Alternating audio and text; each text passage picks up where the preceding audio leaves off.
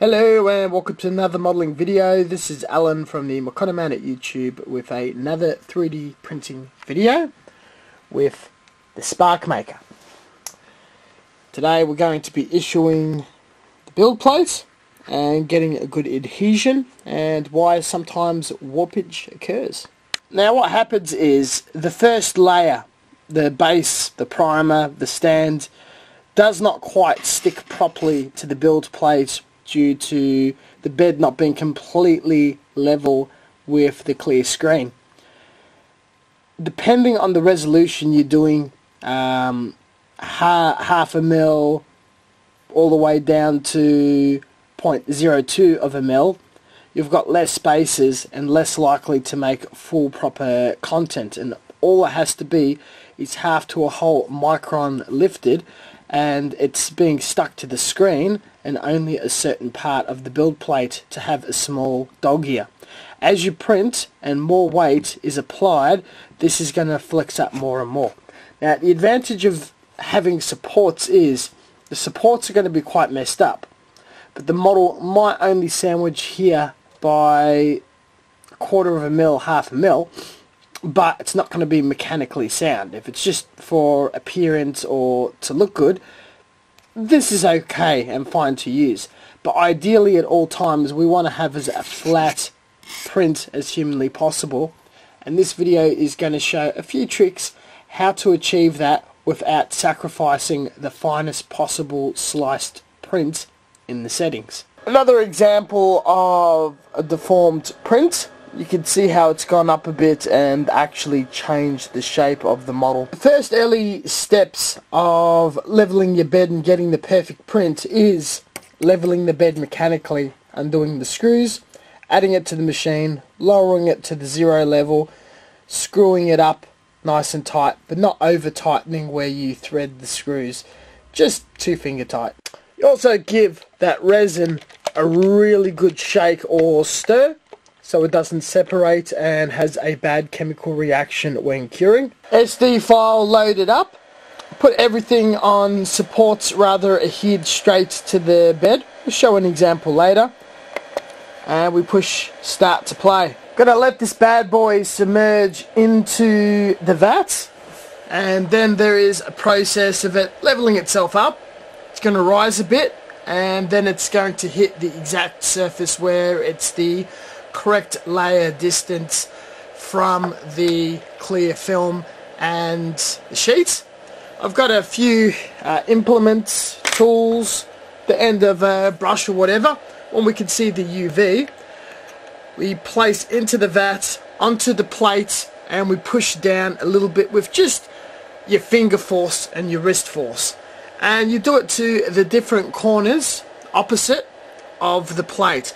What this is making sure is that the plate is as close, if not too close, to the film, and you've got this absolute, even, universal coating of the build plate. It's also important when you're doing the layers and you're putting in the settings, manipulate the settings for the very first layer, and the exposure time should be a fair amount of time so it's nice and cured flat on the plate with absolutely no dog ears. That way we've got a nice primed surface and we're absolutely ready to go. So at the moment this is the indication that the UV lamp is on and we're still baking on the first layer. Once the UV goes off, the plate goes up and down, readjusting it to do the next layer.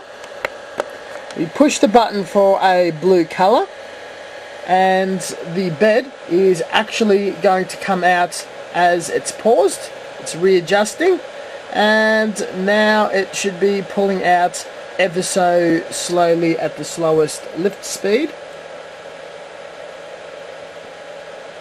There you go, you can see the plate just popping out, and this way you can inspect your build or your print. I do not recommend doing this mid-print as a reposition and it doesn't go exactly back in the vat how it originally went in. You're going to get an obvious line or the slightest amount of distortion around the supports and the first layer. Distortion doesn't matter. You're going to cut it off, you're going to throw it out. But for the first layer, we're going to see if it's properly adhered to. All the excess resin has been pushed back into the tank using a Q-tip, and the remnants mopped up with a tissue and alcohol. And this is our very first layer, and this is exactly what we want to achieve. Everything is adhered. To do a test, we want to slide the blade underneath the four corners, and you want it to not be able to slide in whatsoever. Chuck that bad boy in. You push the button again to resume the print, and she'll just re-submerge into the vat. Pro tip: if you don't want to clean the top of the plate constantly, when you do your first test, only have a micro layer of resin in the bed so you don't have to clean the top off when you do the check, then fill up when you put in the second time to complete the print. All is good. We shall leave it to continue finishing the print. This version, we're not going to interfere with the build plate, and we'll see how much of a risk we're going to bring to ourselves. Here is a problematic print that we just stopped after the first 3 layers. One or two things can go wrong. This is going to keep getting extremely high, and the print at this end is going to warp, or with enough pressure it's going to completely peel off and drop, which this one's still stuck, so it's going to stay. So we can see that this is the print that lifted, and we've got an ideal flat print. The part is the same, the detail is ever so slightly warped, and the end of the trailer connector is half its size, so it needs to be cut off and scratch built. But with the simple tricks demonstrated, we can completely avoid this just by checking the first layer and removing the support well before we get too much of a print. Here is the other side. You can see that the proportions are excellent. Just the very bottom is a slight slope, no raised bits, and these two pieces dwarfed. This is another example, and you can see that it's just pops right off. So this would have fallen straight into the bed. Here is the entire batch of prints I've done with almost half a litre of resin since applying pressure on the plate for the very first layer and doing a scrape test. We cannot see any major warpage or damage for the large pieces, and the smaller pieces have very flat bases.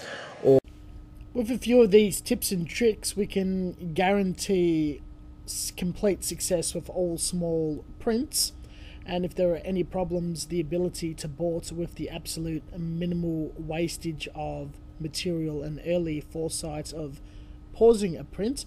Let's do an experiment of a more ambitious and larger print that consumes over 50-hour time, a lot of material, and the complete Z-axis length of the printer.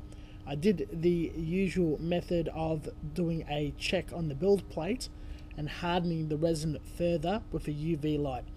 This made it inflexible and brittle. The material did not like to stick at it as much, as well as a bit of shrinking and issues with the build plate.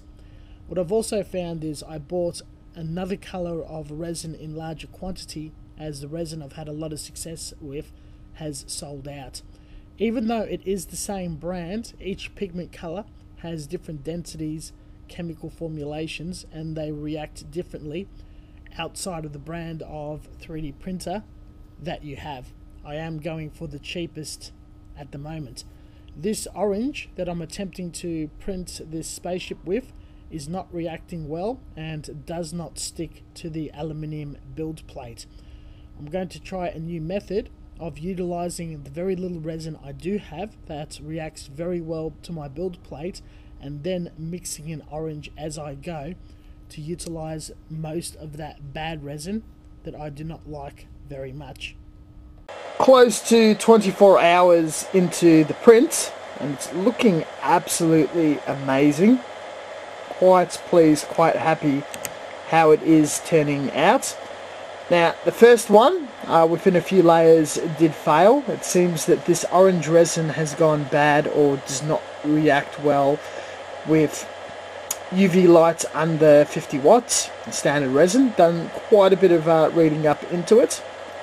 Decided to fill a few mil of the vat with the skin tan resin I've already had, very little, and it prints very well.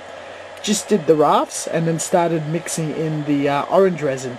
Resin generally cross-contaminates quite well and continually topped up until I got to this level. Obviously the orange resin is good enough to take form and stick on resin. It just does not like, for the SparkMaker, the aluminium build plate. We'll top it up further and have a look at it in another 24 hours. It is a full 50-hour print after all. Absolutely amazing. Completely finished, and the resolution that we want. There we go, the biggest print I've done, almost the longest model possible. And you can see that the first layer, the base, is the skin resin, which performs very well for me, and it's on there tight. And as we pan up, it's slowly morphing into the orange, which isn't working well for me, but it still did a good print. So there we go, all the tips for getting everything to stick onto the build plate. Thank you very much for watching. As always, until next time, stay tuned for further content, and we'll keep up this series. Catch you guys later.